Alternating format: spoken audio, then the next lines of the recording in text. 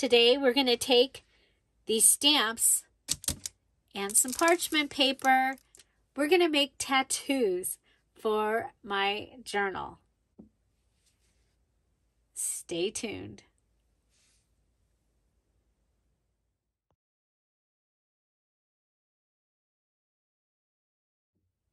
Hi everybody, it's Julie and I'm here. I'm doing the finishing touches for my JNC Fall Collab journal. So you are going to see those tomorrow. Tomorrow is Wednesday, the, what is it? The 19th, and 7 is 26th. Yeah. So it's the 26th and you are going to be seeing everybody's final projects. So I hope you will be here at 10:30 at the premiere so that you can see what my final journal is going to look like. So the last things I want to do is I'm going to be doing some inking, some stenciling, but I wanted to add some stamps. Now, the thing is I do not want to ruin the journal that I have put together. It is all finished except for these finishing touches. So this is how I have found that I like to add things to a journal when it's already finished. This works with the coffee dyed parchment paper on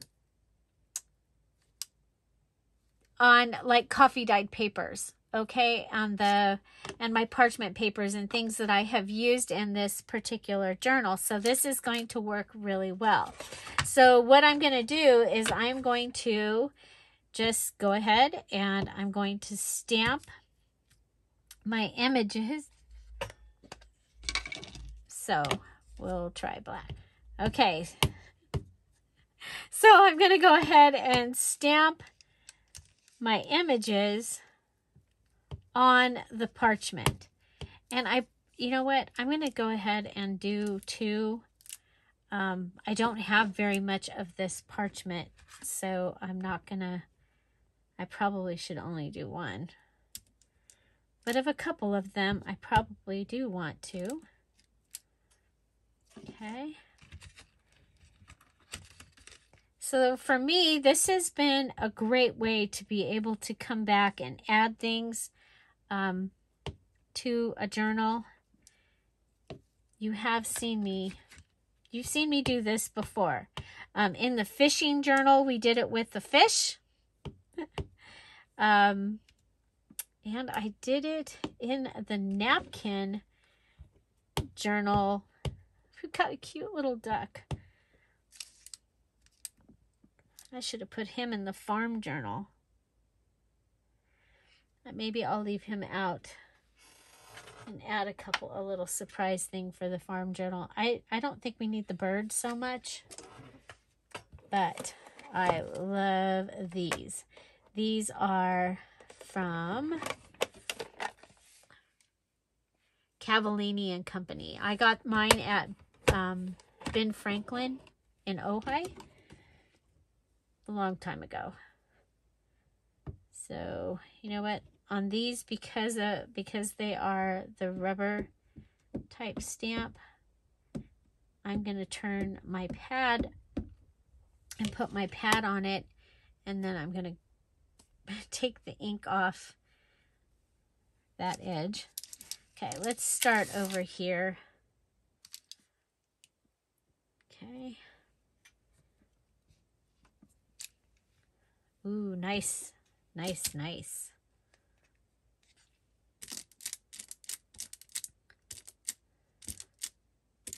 So the Patreons, the Emerald Patreons, are getting some stamped fabric pieces in their kits this month.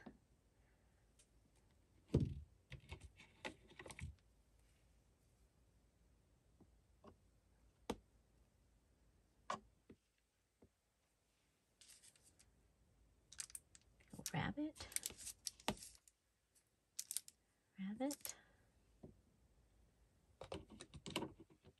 The owl. Does he look wise?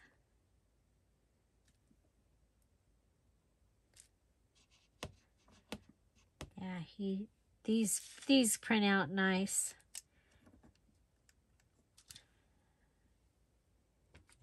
Okay, and then how about some mushrooms?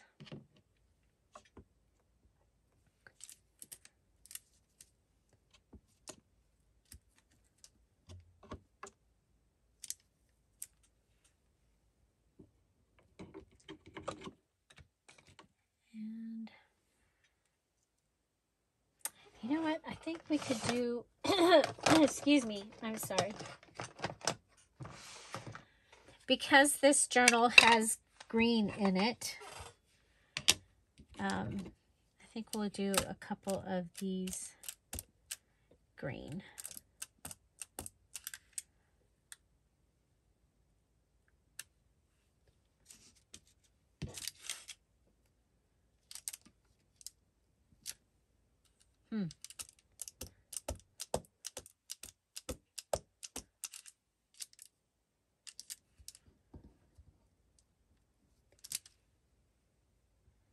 Well, I guess not. I don't like the green.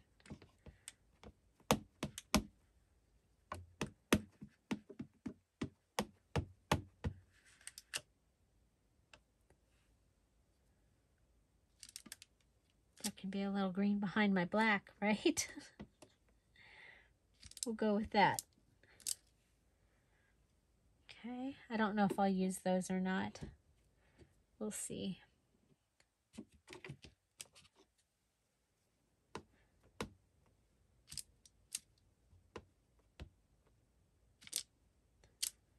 A leaf skeleton. Okay, so, and I put there's a paper towel on the bottom in there, just, okay.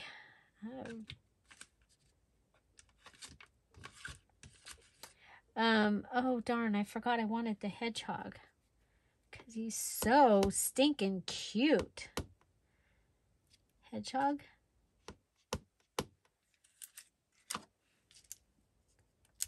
Hedgehog. And this rabbit is really cute too.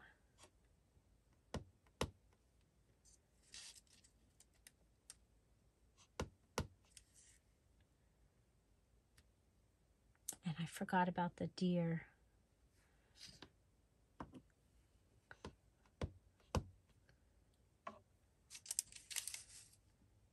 I'll put him up here.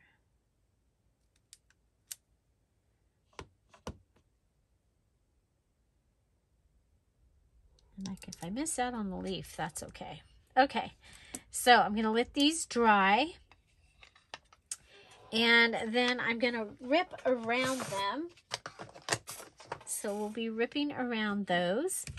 And I think they're going to be a lot of fun to use. So this stamp set came from Michaels. And I have really loved using it. So I have the duck is out, right? The duck is out so that I can use it in the farm one. These came from Michaels also. And, oh, you know what? We've got the little rabbit sitting too.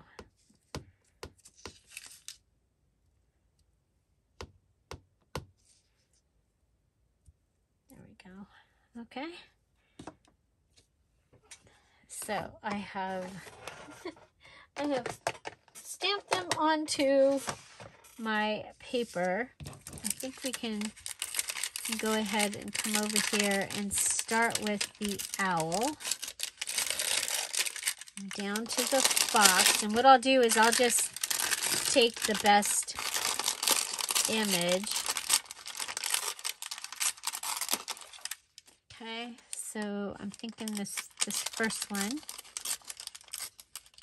Okay, and I'm going to leave this edge. I'm okay with that at this time. If I need to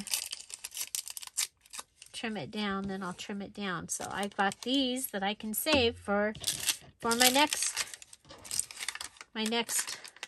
project. Okay, so we'll come around our rabbit, and it is dry, so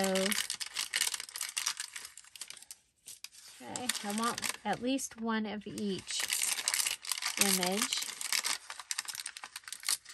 So our little chipmunks. So we went yesterday to take some stuff over to a friend, that so it was there for them to use on Saturday for an event. And there are friends that have all the peacocks. And they have a lot of peacocks now. They have like over 30 peacocks. And so we were talking about them, and she was talking, then we were talking about the dogs went running by. Well, the dogs they do not bother the peacocks, because, you know, the peacocks let them know who is boss in the beginning. So the dogs do not bother the peacocks, but she says that she can't have chickens because of the dogs. And so I was like, and she goes, and then we were talking about the garden, and she goes, she can't have a garden because of the peacocks and the ground squirrels and the chipmunks. So they have chipmunks over there. We don't have chipmunks, thank goodness, at our house. But they have lots of property. And chipmunks is just not even something I thought about being in the desert though either. But they've got chipmunks. And did I already do a rabbit? Just the little one. Okay.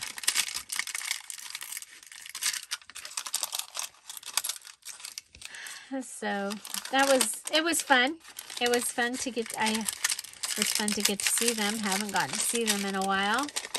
And it was fun to deliver this stuff, because we then don't have to get up early on Saturday morning to take it over.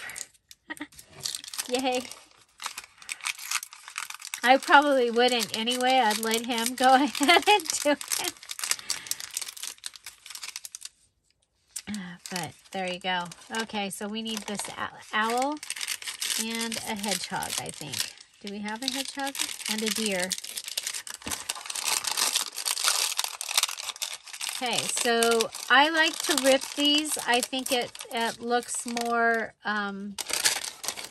it ends up looking more on purpose, I think, when I put them in the journal.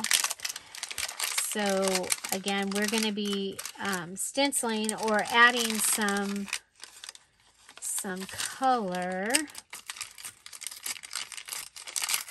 in the journal, and we are going to be adding these stamped pieces. So this has worked really, really well for me, so that I didn't end up with bad stamped images in a journal that was already almost finished, because it's heartbreaking when you mess up a page, you know, in a almost finished journal, and you're like, ah. So,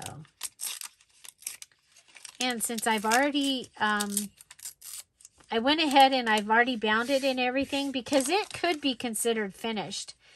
It doesn't have to have these other things. I think if I'm going to use the leaves, I'm going to need to use both leaves. So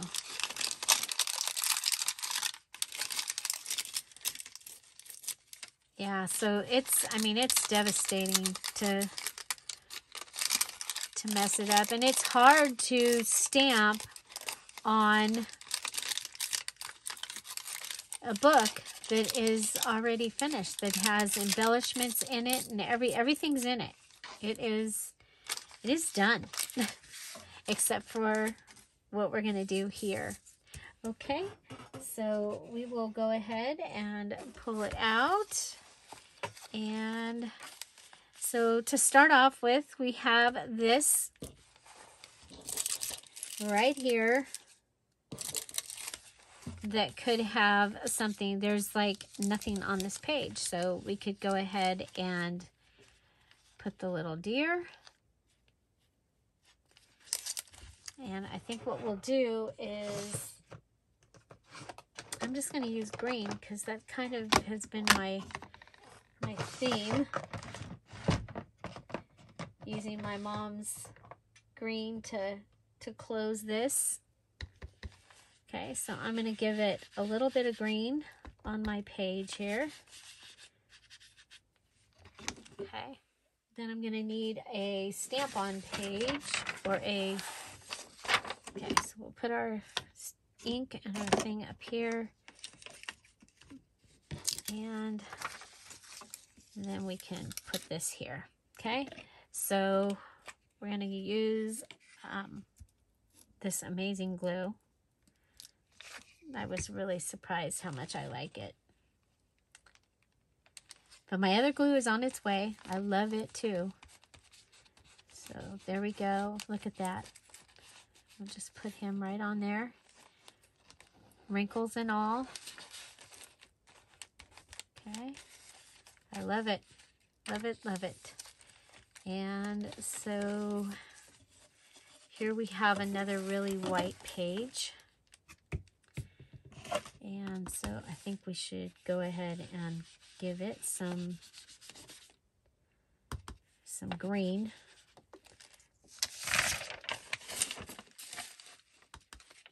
Now the other thing that's going to happen when you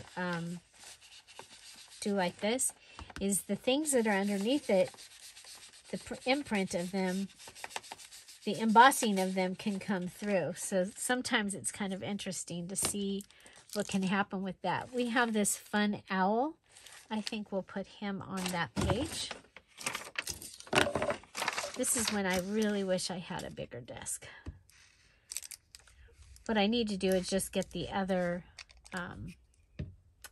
thing for my camera and just set it up.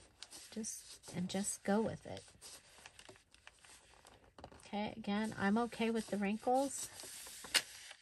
Okay, there's that.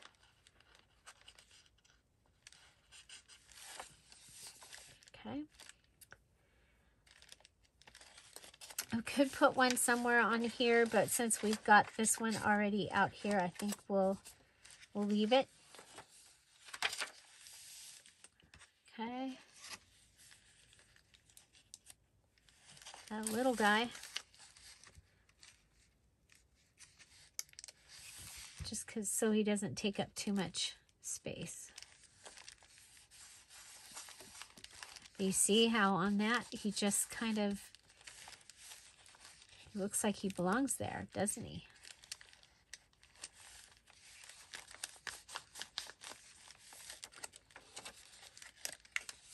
And then, okay, so who do we have? It's facing that way. I think we'll do the rabbit. Yeah, so we'll put this rabbit way up in that top corner. You want to go all the way to the edge when you're putting your glue on.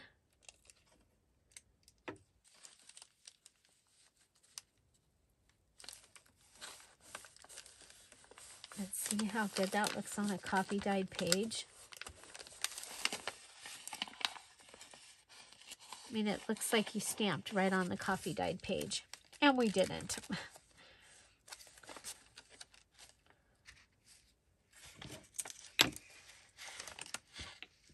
So tomorrow you'll get the full flip through. We'll get to see everything. So I think we'll end this right here. Oh, look how cute he looks, just sitting there like he's supposed to be there. Maybe we need to add a little green.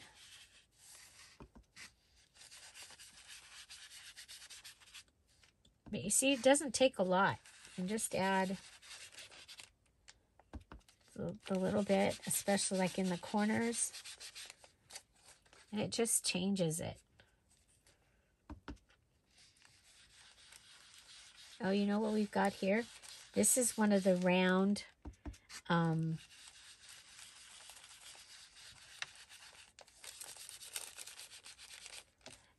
labels. I think we should put somebody on that. I think we're going to end up using everybody.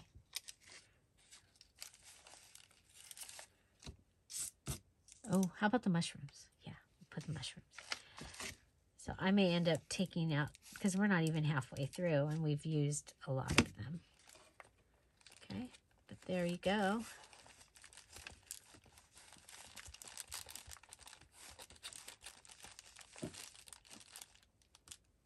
Pull it down.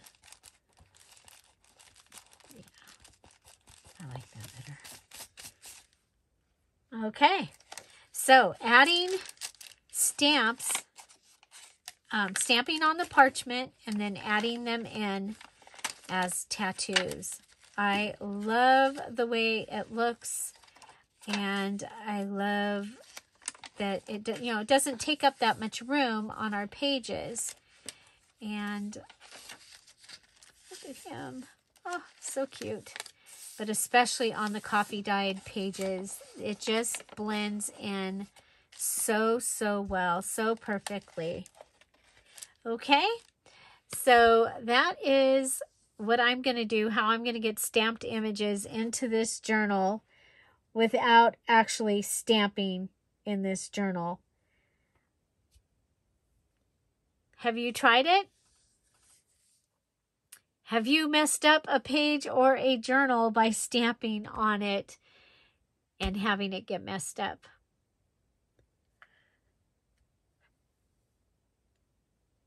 Of course, we are playing with junk journals here, and anything can be fixed in a junk journal.